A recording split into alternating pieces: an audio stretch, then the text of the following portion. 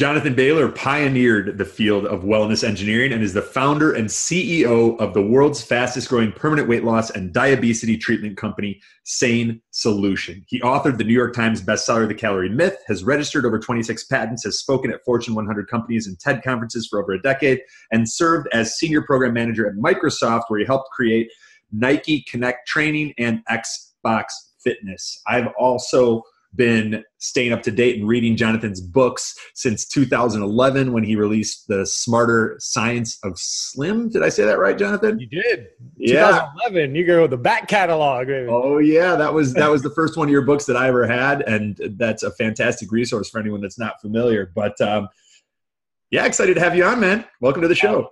Thank you so much for having me, man. And actually, that's much love for reading The Smarter Science of Slim. That's kind of what started it all. So I really appreciate that.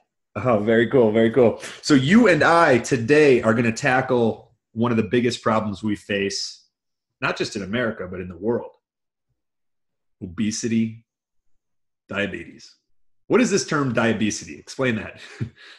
It's pretty shocking, Anthony, because when I say diabesity, most often people say, oh, that's a interesting term. Did you make that up?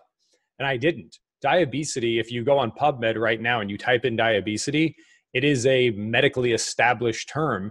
And how ironic is it that this term diabesity, which affects 9 out of 10 Americans, most people don't even know that it's a term. Like that's crazy. I mean, we're over here worried about, whatever is going to happen next. And the medical condition that is killing more people than anything else, more than terrorism, plane crashes, heart disease, all of these things combined, the word for it, most people haven't even heard of.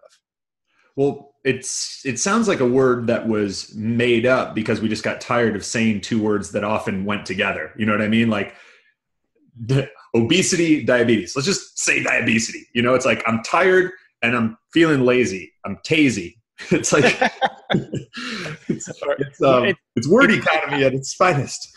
Well, and it's really powerful because when you look at, I love the term diabesity because if you say obesity or overweight, that carries a stigma with it, right? That right there says there's a huge portion of our population that's like, well, that's just a character flaw.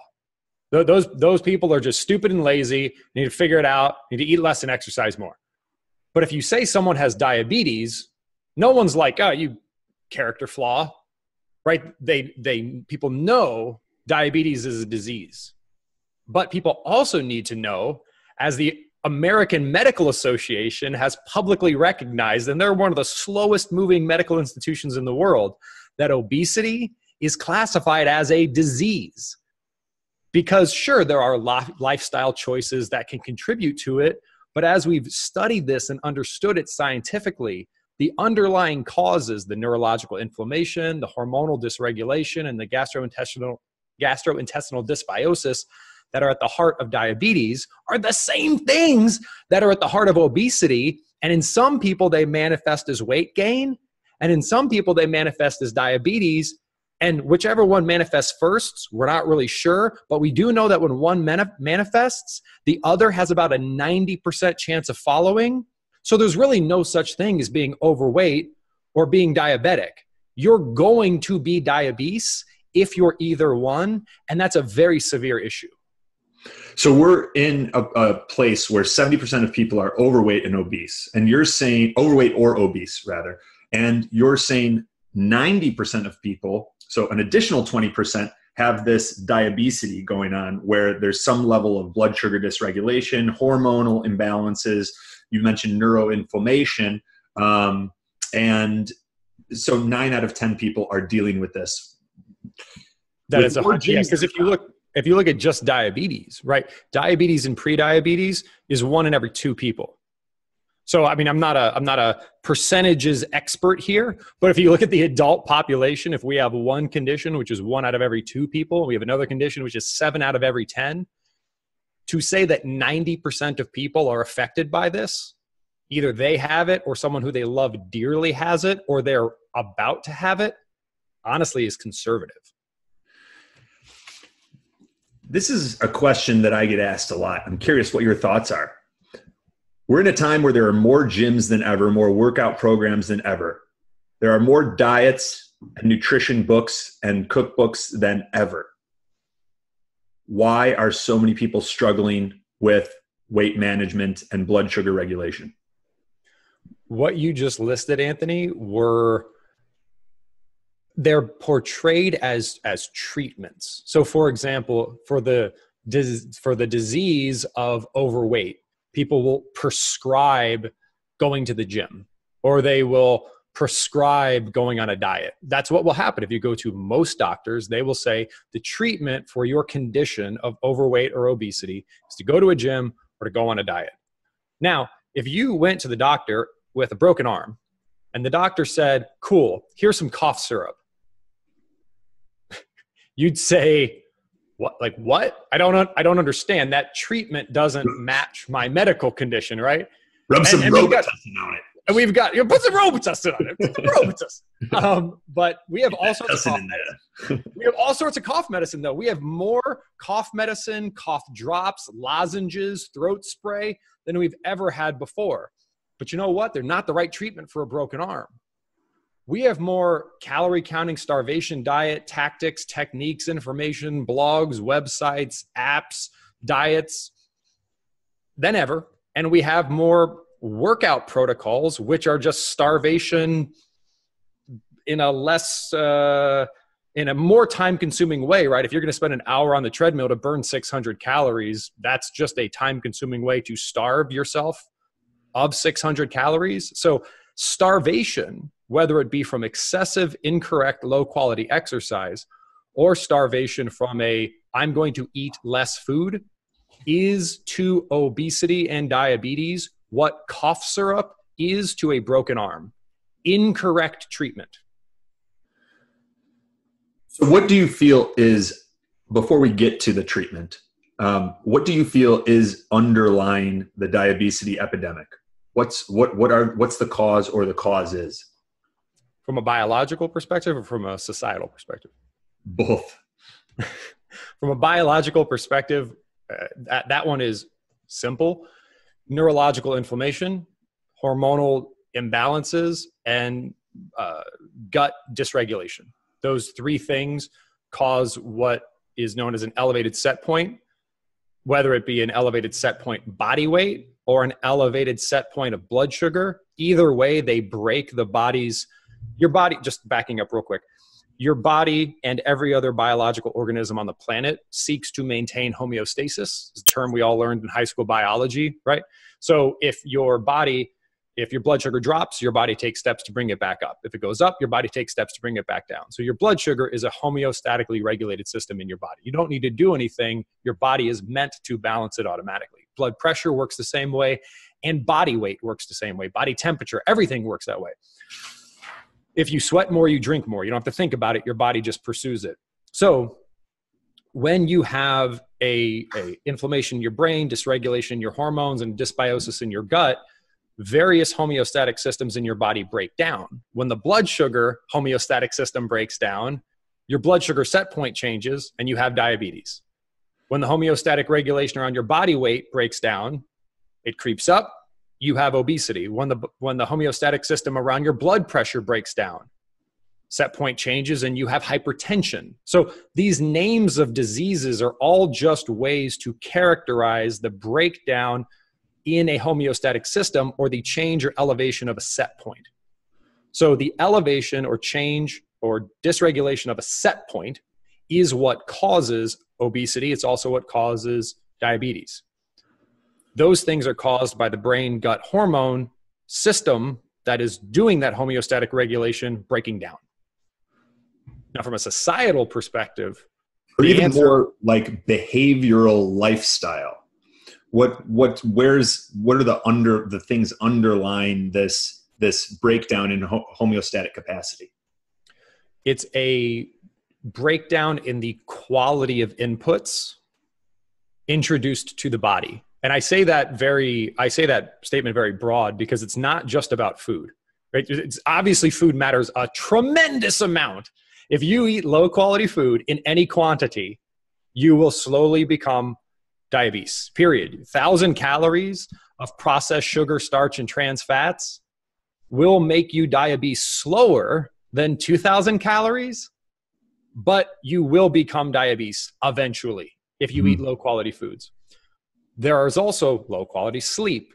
There is also low quality relationships. I mean, this is a little mini anecdote, but I was meeting with Professor John Rady at the Harvard Medical School, and he's the guy that did all the trials around how exercise is as effective or more effective than SSRIs for treating depression. And they are in the process of conducting a study on Medicare B patients, huge study on what is the most predictive factor of longevity.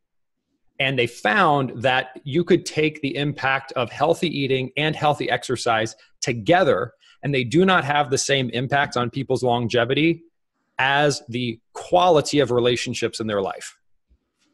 So people's reported satisfaction with the quality of relationship in their life had a stronger correlation to their longevity than their eating habits and their exercise habits combined. Now, it's obviously a correlation. It's not causation. But the point is we can get food perfect, whatever that means. And if our movement is low quality, if our self-perception is low quality, if our sleep is low quality, if our relationships are low quality, our metabolic chain will only be as strong as its weakest link. So we really have to look at the entire tapestry of inputs and ensure high quality for all of them.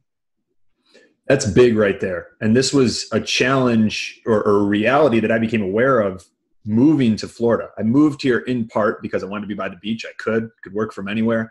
And it was an amazing lifestyle opportunity. I also had 35 years of relationships, connections with friends and family and all of that in Chicago that I left behind. You know, I didn't discard it, but I'm also not, as you know, I'm not a big phone guy. So like, I started realizing here, especially after my ex-girlfriend and I decided that it made sense for us to part ways. I was like, this is a problem. I could feel it. I could tell that no matter how healthy I was eating and how much I worked out, I was missing a very important part of my life, of a happy, well-balanced life. And that was those relationships that you're talking about in this study are showing a greater correlation with longevity than exercise and diet. Did I understand that right? Yep. Exercise and diet combined. So they assigned they did a questionnaire with Medicare B patients. I believe it was in California. The study is not released yet because I'm talking to the guy who did it. And they had people fill out questionnaires, and they then assigned points to, okay, you eat healthy, you get this many points, you exercise regularly, you get this many points, you say you're like very satisfied with the relationships in your life. And here's a really important distinction. It was not the quantity of relationships they had. It was not even an objective measure of quality of relationships. It was their perception of how high, so for example, if they had one close friend who they just cherished and loved, and if you ask them, hey man, do you feel supported and connected? And their answer was yes, the objective reality was meaningless.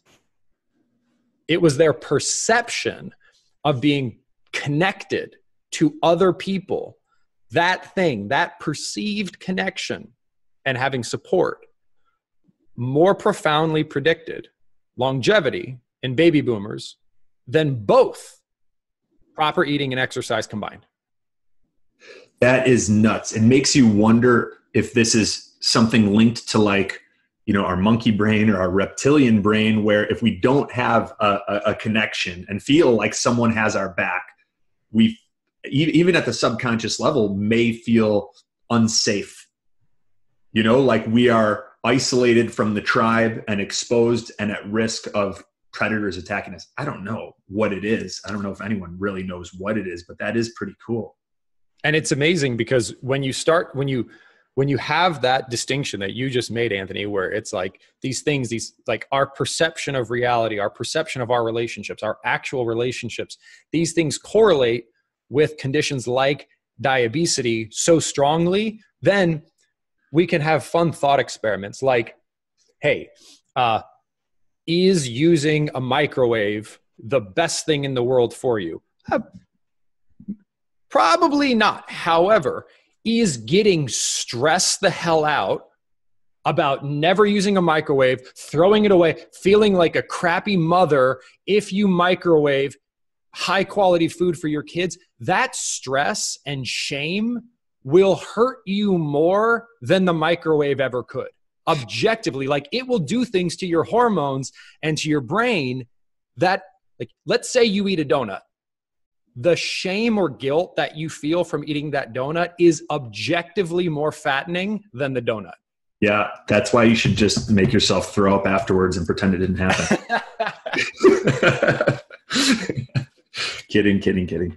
I totally agree though. Like there's probably some connection there too to, there is a biochemical aspect of food that impacts our health, but there's probably also our perception of that food that has, I can't quantify it, but it definitely has an impact. And you see people driving themselves crazy, trying to micromanage all of the different things in our environment that could be bad for us. It's a very reactive, vulnerable, disempowering place to live from. It is. And it not only is counterproductive in a sense that it will objectively cause reactions in your brain and in your hormones that are counter to health. Mm-hmm. But the human body is designed to take low dose badness and super compensate. So what I'm not saying is eat a little bit of toxic garbage every once in a while because that'll strengthen your body. But what I am saying is if you look at, for example, the way human muscle tissue works, the worst thing you could do for it is give it the least adversity possible. Mm-hmm. Job of the Hutt. Right? That doesn't work, right? So on some level, that's the same kind of thing, like living in a bubble or never having any exposure to viruses or bacteria. You want to make yourself prone to disease long-term?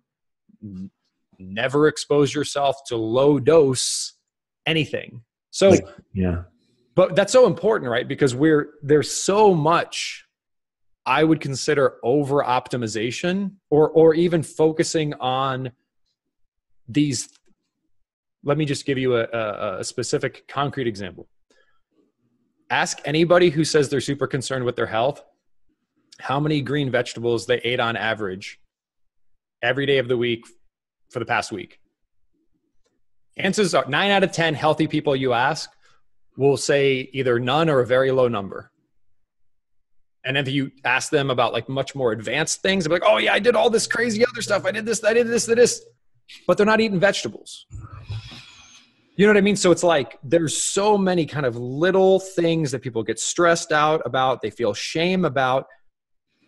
That's counterproductive. And it causes us to lose focus on the things that really matter, like relationships, like sleep, like eating vegetables. These are the things that we know reduce the inflammation in your brain, re-regulate your hormones, and heal your gut, which make diabesity impossible once you have that level of health in place. Yeah. I think for anyone listening who is dealing with weight management issues, diabesity or otherwise, what you've said there about those social connections is huge. You know, you and I have, like, we met in person and hung out at Mike Geary's mastermind event. We've got to hang out there a bunch of times. And like, that's something that I look forward to every few months, hanging out with like-minded health and fitness entrepreneurs. And we need to be able to step back and objectively look at our life. And if our social interaction is only coming through devices, through Facebook, text message, things like that, it is not a substitute. And the technical stuff that you and I are going to get into will be another variation of it may move the needle, but at the same time, we're going for quality of life here and longevity, not just getting the weight off.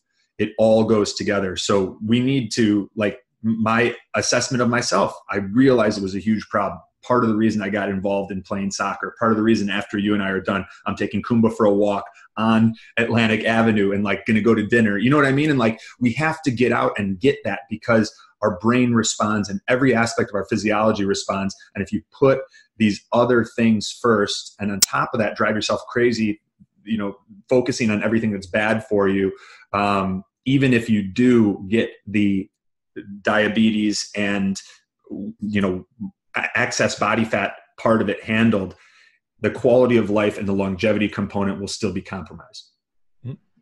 And I would argue that you actually can't, you might be able to, it might seem like you have overweight handled because that's very clear, like, oh, I'm thin.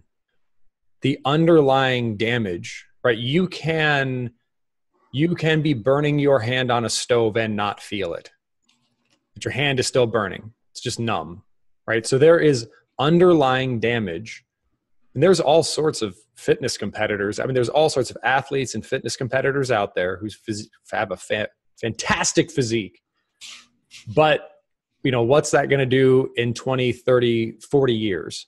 The underlying impact on your pancreas, the underlying impact on everything else will, you can't smoke and not have it impact your lungs, period. That's what smoking does. Now, not everyone who smokes will get lung cancer, but everyone who smokes will have their health compromised as a result. The same thing applies to any other form of low quality input. It is going to harm you, whether it manifests as a diagnosable disease, TBD, but you're high quality. So why would you subject yourself to anything other than high quality? Do you have for someone that knows they're lacking these social connections, do you have any advice for a person in that position? Like, where do you start? Is it going on, meetup.com and looking for groups that are related to things that you're interested in and going to those? Is it, is it taking classes, dance classes? There's so many people, and I'm asking this not to deviate from the technical health aspect, but because there are some people that are like, yeah, I get it. I do feel isolated. I know this is a problem and I don't know what to do about it. That was why I don't want to gloss over it, because I sometimes wrestle with these things myself.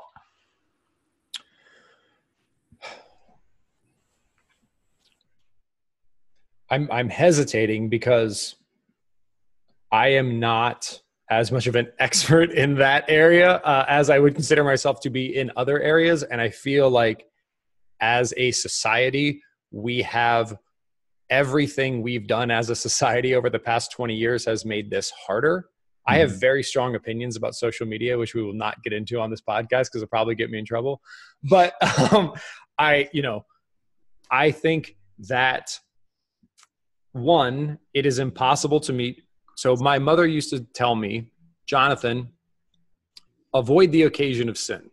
So for example, if you want your marriage to go well, don't put yourself in a context where there's even a possibility that something bad could happen. Now, let's flip that. So there's 100% chance that if I stay in my house, I will not make any meaningful connections. 100% chance. So while I might not be able to tell you exactly where to go and exactly what to do, there is 100% chance that if you, what is the old saying? You miss 100% of the shots you don't take. Yeah. I don't know what it is. Go to the grocery store and be nice to people, talk to people. And, the thing that I find helpful is what this study showed was not the people who had the most Facebook friends or the most people in their contact list. I don't have a lot of friends. I can't tell you the last time I hung out with a friend. I have a wife who I love very much. I have a daughter who I love very much. And I see my in-laws on holidays. So I don't have like a giant network of friends. It's my experience that relationships are much like everything else in life, where it's about quality rather than quantity. So, can you look to your past? Can you reconnect with people who maybe you did have relationships with in the past? And also, look, sometimes there's an irony where when we try to help ourselves, it's like it eludes us. The harder we try directly to help ourselves, the harder it is. But if we say, look, I'm just going to try to help other people. Mm-hmm. So like, where could you, don't like, there's an old anecdote of the worst way to find a spouse is to be like, oh, I really need to find a spouse right now. Like I really want to fall in love right now. I'm going to try really hard to fall in love. Clock's ticking, got to get married, got to have a baby.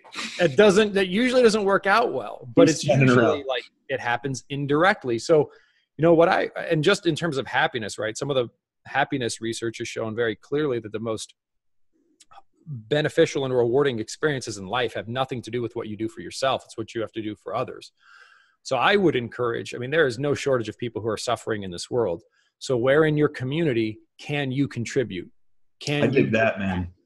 I think that's what I would say. I dig that. Basically, like anything that you want more of in your life, ask yourself how you can give that to other people. And, if you want more connection, then, start brainstorming ideas of how you can help other people feel more connected and get going.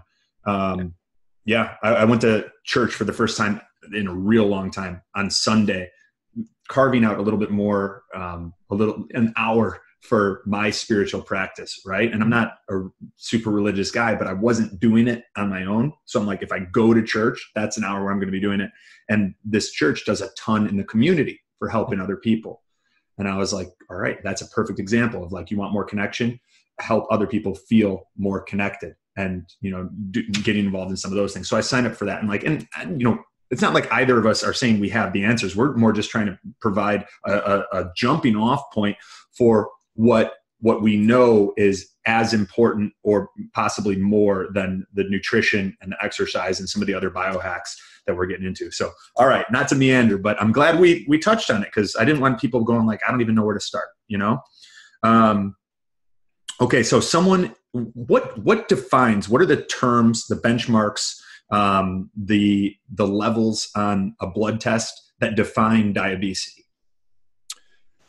To be diabetes, technically, you're just looking at, and again, I have some issues with these measurements, but it's, do you have diabetes, which is generally diagnosed using your A1C levels, diabetes, prediabetes, and are you overweight or obese, which is calculated using your BMI. Now, the BMI measure is bogus and should be ignored. According to BMI, I'm obese. And I think if you saw me, you would not consider me to be obese. No, you've got abs. But I think the number one thing, what I would encourage people to focus less on are these sort of arbitrary medical numbers, because if you look just according to these charts, I'm going to make up numbers. Let's say that if you're 5.0, you're diabetic, and if you're 4.9, you're not. Mm-hmm. So what a lot of people hear when they hear that is, oh, I'm at 4.9. Right. But it's a continuum. It's a continuum. So just because you're not officially X, the takeaway of all of this is like, look, you deserve all of what life has to offer, period. So if you're carrying excess fat on your body, you're not able to experience all of life has to offer. Mm-hmm.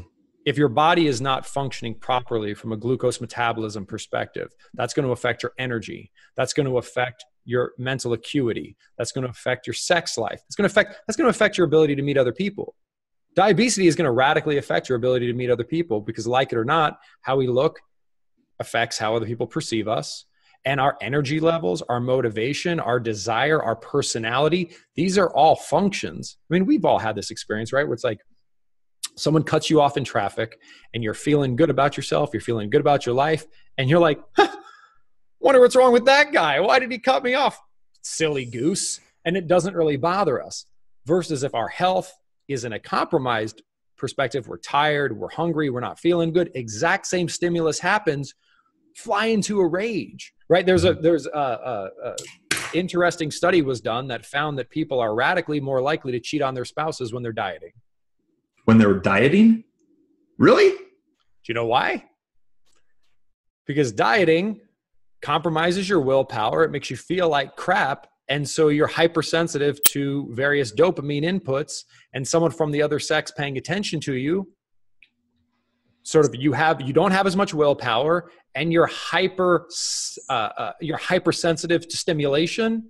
So you are radically more likely to do something in that state, in a starvation mode state, than you would be otherwise. Just like if someone's intoxicated, they're going to be much more likely to do something than if they weren't intoxicated.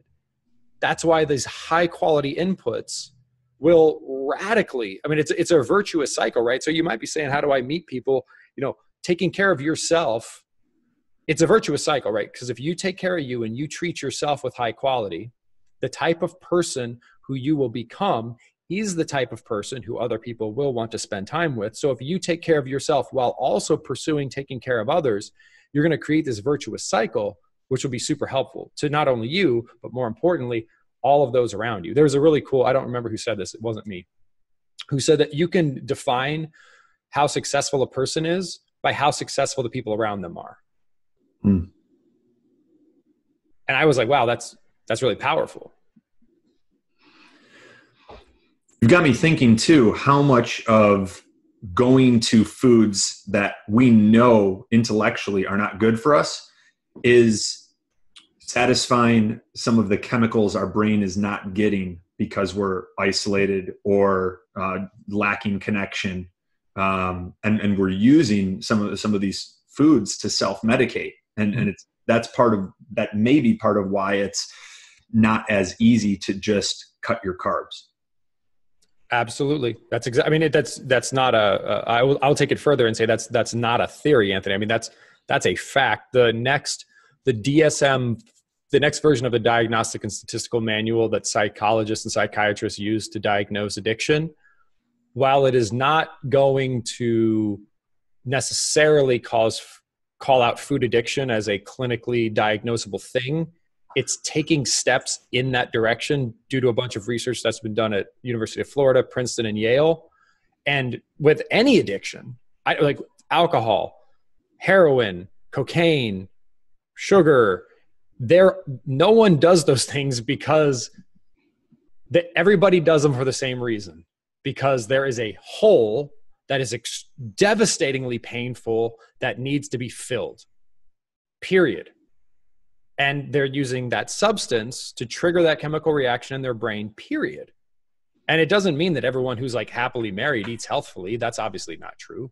It's not the case that everyone has a deep spiritual connection to the universe or to God eats healthfully. That's also not true. But we do know that the likelihood of an individual seeking damaging substances will drop precipitously if the sort of hole in your brain that craves those things is smaller and filled with positive things. Because you can be I'm addicted to seeing my daughter. Mm-hmm.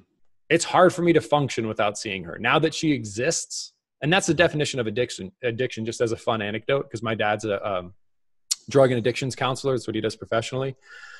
And if you like drinking coffee, but you can function fine without it. So coffee kind of takes you from feeling good to feeling great. It's not an addiction. But if you can't function without drinking coffee, meaning you have to drink coffee to not feel bad, that's an addiction. So if you have to take something to just not feel bad, that's an addiction. You can have healthy addictions. In fact, that's one of the most powerful ways to live life, is to be addicted to healthy and empowering and high quality things. We just need to flood your life with that. Okay, cool. So if someone's listening and they're trying to figure out, am I suffering from diabesity? Are we just looking for excess body fat and blood sugar dysregulation? Is there a fasted blood glucose level that is considered someone that, considered to indicate that someone is diabetes? Mm-hmm. What would someone, if they're wondering, how would they figure that out? If you went to your doctor, and if you know that you're not just very muscular, so your BMI is somewhat relevant. If your BMI would classify you as overweight or obese, and when you got your A1C levels measured, your doctor said, hey, you're in the pre-diabetic or diabetic range. If you are diagnosed with pre-diabetes or diabetes, and you are diagnosed with overweight or obesity, you are diabetes. Those two things exist at the same time. Okay, cool. And we've covered relationships. What are some of the other most important next steps for correcting this epidemic or fixing it in yourself if you're a part of it? Obviously, nutrition is extremely important. The right kind of physical movement is extremely important. Proper rest is extremely important. And the way you talk to yourself or your relationship with yourself is extremely important. So in each of those categories, let's start with nutrition. What's the one thing that will have the biggest impact? Is it hitting a daily carb target, keeping it under 50 net carbs per day? Is it just, eating 8 servings of green plants? What would you suggest is like the one thing for nutrition? For this and for all categories, we have to first establish it's got to be what to do. Because you tell people what not to do, the brain will hyper-focus on the negative, make it very difficult to pursue the positive. We can talk about that more later. What to do is to flood your body with vegetables, period. The one dietary change, I don't want you to eliminate anything. I want you to eat double-digit servings of non-starchy vegetables every day. If you were to do that, it would be impossible to be diabetes. For many reasons. One, it's a therapeutic level of nutrition that will actively heal you. But two, it will crowd out everything else. And that's extremely powerful, right? Everyone's talking about, don't eat this, eliminate this, cut this out. No, not, negative, shame, guilt, bad. If you fill half your plate with non-starchy vegetables every single time you eat, it will be very difficult to harm your body. Can you rattle off some examples of non-starchy vegetables for someone listening that's like, tell me what to eat, I'll eat a ton of it? Anything green, that's a plant. So broccoli, asparagus, any leafy vegetable. Try to avoid iceberg lettuce because it's just not very nutritious, but most other forms of lettuce. And then as a general rule of thumb, anything that could be eaten raw, that's a plant. That is not a fruit. So if you can't eat potatoes raw, they're a starch. You can't eat corn raw, it's a starch. But avocados, the peppers, cucumbers, mushrooms, asparagus, zucchini, squash, anything you could put in a salad traditionally from a vegetable perspective. You just want to make sure you're not eating a bunch of starches. People sometimes confuse starches with vegetables. Potatoes and corn aren't a vegetable, they're a starch. Beautiful. And where do tomatoes fit into this? Tomatoes are technically a fruit, but no one has diabesity because they're eating too many tomatoes. So that's an important thing to keep in mind. The whole nightshades. Yeah, we definitely have a diabesity epidemic because people are eating too many eggplants. That's the problem. But I digress. The tomatoes, look, nobody's having a problem because they're eating too many tomatoes. So if you love tomatoes, there's a study done at Stanford University where they compared high carb against low carb, against whatever. The key conclusion of the study was, you know what the most effective diet is? The one that you can do. Yeah. And so that's the thing, people are like, which is the best vegetable? Which vegetable do you enjoy eating and will you eat in abundance? That's the best vegetable. Now, we'll give some parameters around that. But, so often we look to, Jonathan, tell me what the best thing is. The best thing is what will work for you. So I can give you guidelines. Anthony can give you guidelines. But it's you who's got to go to the grocery store, make that decision every time you're out to eat, make that decision every time you look in your refrigerator. And if you're seeing food there that you don't like, that's not going to work over time. So the key thing is to figure out what works for you within a scientifically proven template versus just tell me what to do, because that doesn't work. And if it did work, it would have worked already, because we've had people telling us what to do for the past 40 years, and it led to the diabesity epidemic. And I'm going to say it, underline a lot of this, not all of it. I agree in terms of classification, it is a disease, but underlying a lot of this is laziness. it is cognitive laziness, and let's say the example you gave about the vegetables, right? Part of the reason a lot of vegetables don't taste good is because we have not taken the time to learn how to make them taste good. We've not gotten one of the thousands of recipe books that are in a paleo or keto or whatever template that would help heal blood sugar dysregulation, and taken a little bit of extra time to build a new skill set, which is what is required for fixing a problem. It's work, and it requires an energy investment upfront, and abolishing the laziness that created the problem in the first place. Unless you're type 1 diabetic, I believe it is a lifestyle choice largely. Now, that lifestyle choice may have been a result of a lack of information. And that's okay. I've made a lot of mistakes that were lifestyle choices because I didn't know any better. But then when you do know better, following the advice that you give is what can get you out of it. But it still requires overcoming that laziness. Every single day we have to overcome it. And we can't cop out just by looking for simple fixes and expecting it to be easy. Yeah, Anthony, I will definitely agree with you that once we have the proper information, yes, once you have the proper information, you have to put it into action. All the information in the world, I'm going to do a damn thing unless you put it into action. I believe that up until recently, that has been a near impossible. Like if you look at the baby boomer generation, if you look at my mother, the information that she was taught for the first 40 years of her life it was literally, here is the most effective way to become diabetes. Yeah. And she took action on that. She took powerful action on that, right? She did her chronic aerobic exercise. She ate her low fat, high carb foods. She ate less than my father because women aren't supposed to eat a lot of food. She did everything she was told. And the reward was diabesity. So now we're learning how not to do that, but then we also have to have a big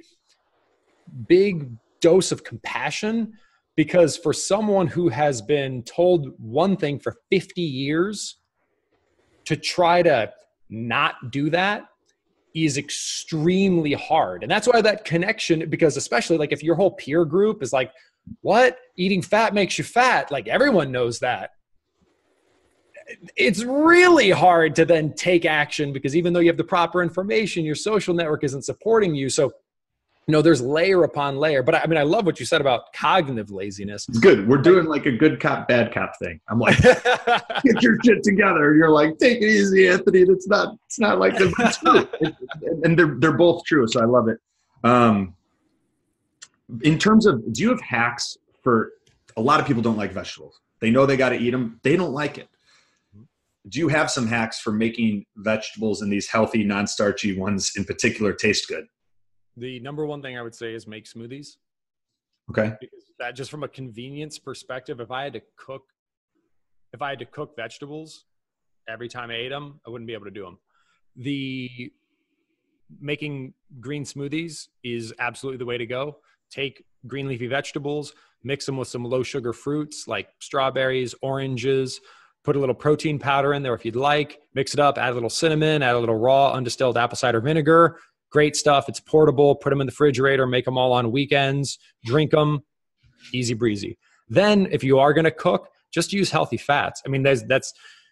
I've not met one person who, if you take collard greens or kale and you saute them with coconut oil and salt, people are like, oh, that's disgusting. That's the irony is, some of the richest food in the world, like the Southern food, the collard greens, things which are traditionally disgusting, if they're prepared with the right kinds of fats, are quite delicious. And fat and salt aren't bad for you. That's something, again, we've been told for the past 40 years, they're not. So you can use those two things. And if you see vegetables as nothing other than a great fat delivery mechanism, healthy fat delivery mechanism, that could be a great step in the right direction. Do you feel that traditional iodized salt is not bad for you? I feel that it is not why we have a diabetes epidemic. So that's, the reason I answer the question that way is if someone says, well, I would eat vegetables if I could salt them, but salt's bad for me, so I'm not going to eat vegetables, which is the way a lot of people think. I just have to be cautious around things like that. So do you still feel that like pink Himalayan salt is best, but then next best is table salt. And then long after that would be not eating it because you can't salt it. Yeah, I mean, so to be clear, there are certainly higher quality forms of salt than other, without question, right? 100%. My more macro point was, I think a lot of people think that salting food is bad for them. And the research is clear that that is not true. And the research is also clear that if you are not eating vegetables because you think they're gross, and if you salted them, you would be eating them, please salt your vegetables and eat them. It's a great point. Yeah. It's like throwing the baby out with the bathwater. You're creating a much bigger problem because of something that doesn't really make that big of a difference in the grand scheme of things. Does table salt affect the African-American population more than Caucasians? Is that a wives' tale or true? No. All right. Just curious. All right. Nice. Any other products or things that you've found to be, or processes or hacks for making healthy food taste good? I love the shake one and storing that in the fridge, like use mason jars, things like that. I think overcoming your fear of fat, which I'm sure you've talked about a lot, so I'm not going to spend a bunch of time on that.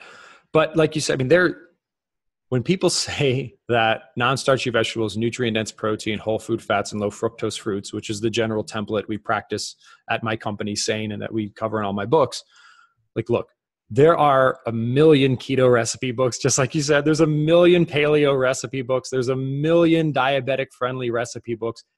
It is, if you go to most fine French restaurants, right, it is absolutely the case that, how do you make vegetables taste good? Get a recipe. I mean, the only way that vegetables taste bad is if you eat them raw. Mm-hmm. There's all sorts of ways to make vegetables. I mean, there's more here. Put it this way: there are infinitely more ways to make vegetables taste good than there are to make them taste bad. Because the way they taste bad is basically if you just eat them raw or if you steam them. Yeah, it's amazing how much of a difference it makes just using extra virgin olive oil or coconut oil and salt.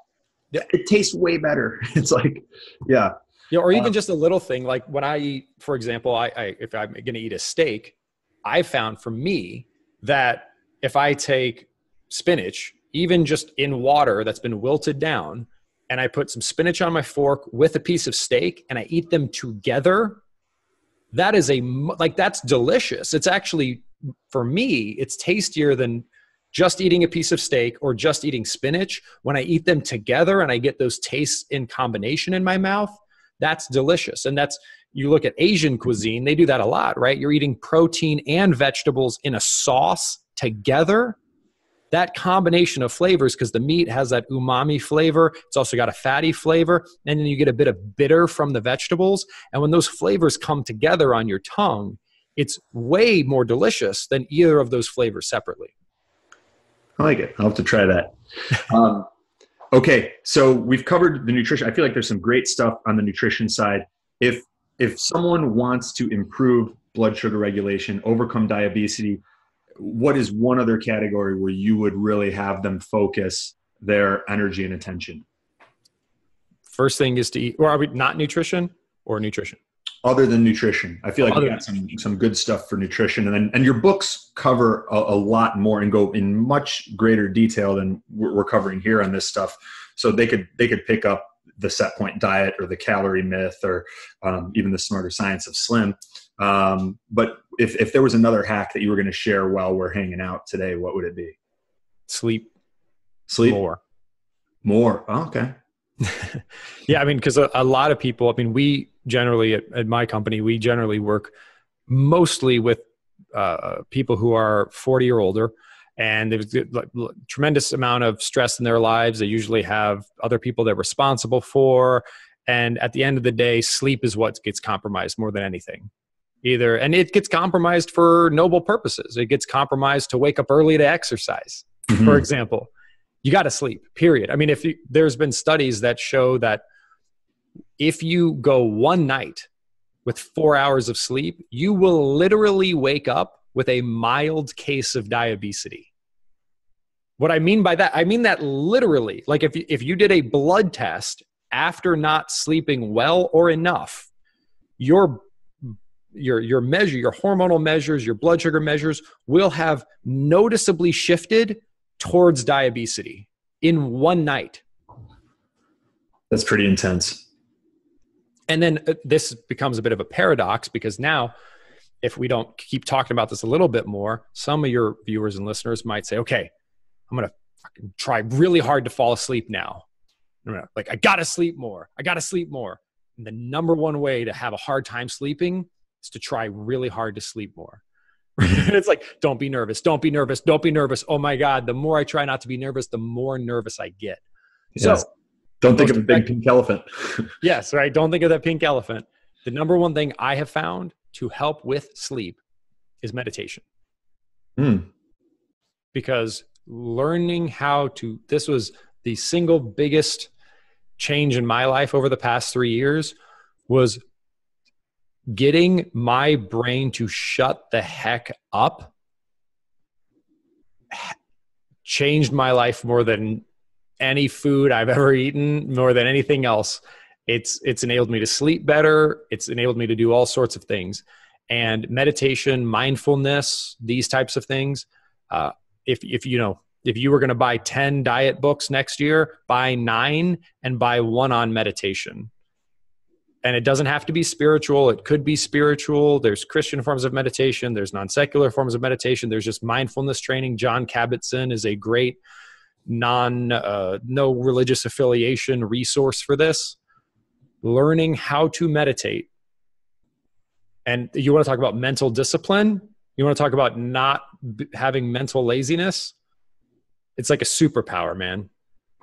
Like turning your mind off, just getting your mind to stop. When you experience that, the self-esteem and self-control that it's like seeing life in color for the first time. It's like, whoa, I can do that. I'm not my mind. Whoa, it's amazing. And then you sleep because you can turn your brain off and you can fall asleep, which is cool. And it's becoming increasingly rare to come across a high performer that is not integrating meditation or a mindfulness practice into their routine now because of some of the benefits you've said. Are you using it, or did you start using it at night before bed to kind of wind down? The biggest thing for me was I used sensory deprivation. So for 2 years of my life, I went into a float tank for at least an hour a day, 5 days a week. And that completely changed my life. So if you could do that, that's amazing. I know not everyone can do that, but that was really helpful for me. And did that precede meditation? Was meditation before that? What was the order for you? I saw that as being the perfect context in which to meditate. Because when I tried to meditate in my house, it's like for some people trying to work out in their house, it's like I need to go to a context in which I'm almost forced to exercise, or I can maximally exercise. I found that just like some people, they praying in church is different for them than praying in their bedroom, right? Mm-hmm. Playing soccer on a soccer field versus in your backyard, it just feels more for me. Going to a place to meditate radically helped me to actually do it. Because there's no distractions. I mean, when you're in a sensory deprivation tank, there really are no distractions because you can't see, feel, hear, taste, touch, anything. But being in a distraction-free environment where you are physically committed to doing this activity or this lack of activity was really helpful for me. So that's what enabled me. And now it's something where I can, like, if I'm on an airplane, I can just do it. I can do it in my living room. But it took 2 years of dedicated, like, this is a big rock in my life to get to that point. It sounds like you were almost rewiring your nervous system from 100%. Sympathetic to parasympathetic. 100%. It literally, I cannot imagine, like, literally feel like a different person. Like I can remember how my brain used to work. I'm like, oh my gosh, like, how did I ever sleep? It's crazy. Yeah, for sure. All right, this is awesome. Are you up for some rapid fire questions? Absolutely. All right, nice. What movie, book, or podcast episode changed your life? The Matrix. Ooh, that's a good one. What's the last book you read and loved? And audiobooks, because I listen to everything. I'm all audio as well. The last audiobook I listened to and loved was the last one I listened to. Sorry, I'm like Audible because I listen to a lot of them. It's a lot. I'm the same way. My Audible's flooded. Checking last audiobook I listened to and loved was, because I gave the name and I want to give the person props because it was very good. The Courage to Be Disliked. The Courage to Be Disliked. I like that. I like that title. What's your definition of healthy? Being able to manifest the results you want into the world while feeling good about doing so. That's a good one. What's one product you can't live without?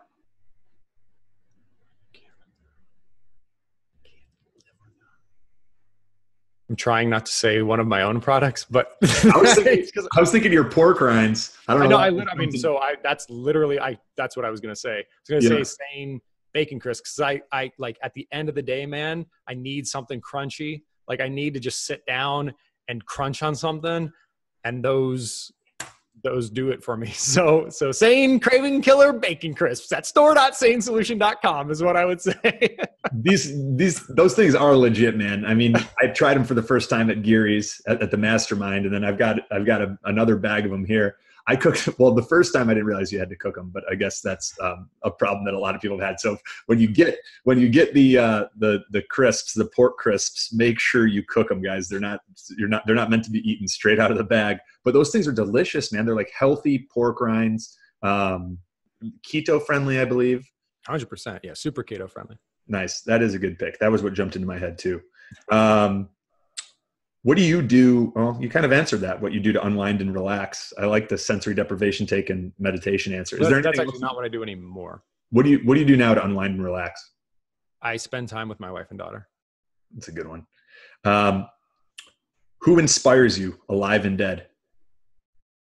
Or dead. First one that comes to mind is Abraham Lincoln. What's your favorite supplement?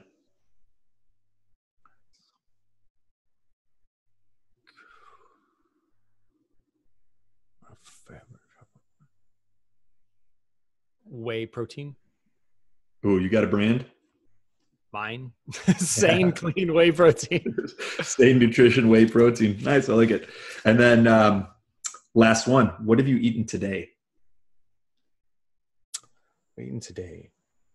For breakfast, because I eat when I'm hungry and I stop when I'm full. So I will eat many times or few times or just when I'm hungry. For breakfast, I had a Sane waffle topped with a Sane chocolate sauce and a green smoothie. Then the next thing I ate was like a tuna salad with clams and oysters that I make with avocado mayo, which is really good. Some dill, some curry powder in there. That was really tasty. I had a Sane cashew meal bar. I drank a lot of green tea with lemon. And I think that is pretty much what I have. And then a bunch of, I drink green smoothies all throughout the day. That sounds delicious. What's in those green smoothies? My green smoothies are a little bit different than what most people would do, but in my green smoothies is Costco sells a green blend that has baby kale, baby chard, and baby spinach in it. Put a bunch of that in there. I put romaine lettuce when it's not contaminated because that's been recently romaine lettuce. And then I put a bunch of superfoods. So I put Sane Garden in My Glass, which is a greens blend, our Sane beetroot powder, ginger root powder, a bunch of raw undistilled apple cider vinegar, cinnamon, konjac root, fiber. I put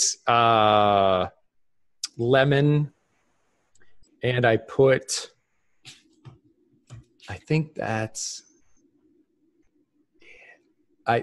it. And then I blend I use a Vitamix and I blend it a long time, like 3 minutes, so that it's actually nice and smooth. I usually do that in bulk on weekends. And then I drink them throughout the day. Whew. You're eating good, boy. Oh, this is awesome. So, Jonathan, we've covered a lot of great stuff. You've also got the set point diet, your newest book, and the Calorie Myth diet. Give us like a quick, give us a quick elevator rendition of what the set point diet's all about. The set point diet is extremely exciting because in my first two books, the Smarter Science of Summa and the Calorie Myth, really spent, I laid out 10, 15 years worth of research on what's wrong and what the problems are. And the number one piece of feedback we got from that was, cool, everything I thought was true is false. What do I do now? So, you're right. So what we then did is, at that time I was working at Microsoft. We were able to get funded. We started a wellness technology company to start to figure out solutions to these problems. And over the past couple of years, we've collected a tremendous amount of data, actually putting these solutions into practice with people. And the Set Point Diet book is extremely exciting because it contains a 21-day most potent and therapeutic protocol to lower your set point. So to reverse that neurological inflammation, to rebalance your hormones and to heal your gut in the most therapeutic, like concentrated form possible that we've tested and tested and tested on tens of thousands of people over years to give you the fastest results. And then of course there's a maintenance plan as well. And it's everything, Anthony. It's not just eating. It's eating, it's movement, it's sleeping, it's how you talk to yourself, it's how you relate to other people. It's literally every aspect that we've talked about today. And we 90-10 it, man. We give you the 10% that's going to give you 90% of the results. And we're going to give you some really advanced tactics like certain amino acids like leucine and glutamine and certain nutraceuticals that you can use during that 21-day period to treat this like, hey man, if you want to lower your set point and reverse diabesity, your life matters, or like your life depends on it, because it does, there will never be a more effective protocol than this to do that. I dig it. What do you have coming up that you're excited about? So in addition to the launch of the book, which is cool, that's December 24th of 2018, in late January, early February of 2019, we are world premiering the mini series Diabesity. It's just called Diabesity. And we filmed it on location at the Harvard Medical School. It's an 8-part series that we did in conjunction with a wonderful movie studio, the same people that helped to create a bunch of things that you've seen on Netflix that we can't talk about publicly anymore because I got in trouble for that. But it's incredible, right? We got some of the greatest minds in the world from the Harvard Medical School, as well as over 18 real-life success stories. And we just explore over 8 different episodes the cause of diabesity, the different solutions to it, and how these 18 courageous people have applied those solutions to their lives to see literally life-saving results. And again, mind, body, spirit, everything. It's not just nutrition. It's all of those things. And it's extremely powerful. What type of results were these people in the Diabesity miniseries getting? If you could give us a little bit of a sneak peek. Sure. Well, I'll give you 2 stories. I'll give you a male story and a female story. So male story, Sam Sterling. Sam Sterling is an ex-NFL player, ex-Vietnam veteran who was actually a POW in Vietnam. He's in his mid-60s. Here's the short version of the story. Sam has lost 173 pounds in just over a year, and his fingernails, which were pulled out while he was a POW, after 40 years, have finally grown back. Did you say 173 pounds in how long? Little over a year. Oh, by the way, he was diabetic. He is no longer on any form of medication. His blood levels indicate no diabesity. He even went to the eye doctor, and you can detect diabetic issues in your eyes. Retina scan came back totally clear, no trace of diabetes. Holy shit, that's amazing. Yeah, it's very amazing. And then You're another not story. Top that one. Yeah, I know. Well, that's a male. So Christine Biswabic, amazing individual. So she suffered from polycystic ovarian syndrome. She was carrying about 150 excess pounds of fat on her body. when she was hit head on by a truck and broke her neck. She has since then lost over 100 pounds, kept it off for many years, reversed those medical conditions, and is actually now a martial arts instructor who's just rocking life. I mean, it's just amazing. This is great. I mean, it's proof it works, and it's replicable and predictable. Super pumped about the work you're doing, brother, and the way that you're changing the world, and great hanging out with you as always. Not quite as fun as when we're in person together, but nonetheless, given our geographical limitations, it was the best we could do right now. And for the people that are listening and want to stay up to date with the cool projects you've got coming up, what's the best way for them to do that? Well, please go to SANESolution, SANE, solution, singular, SANESolution.com.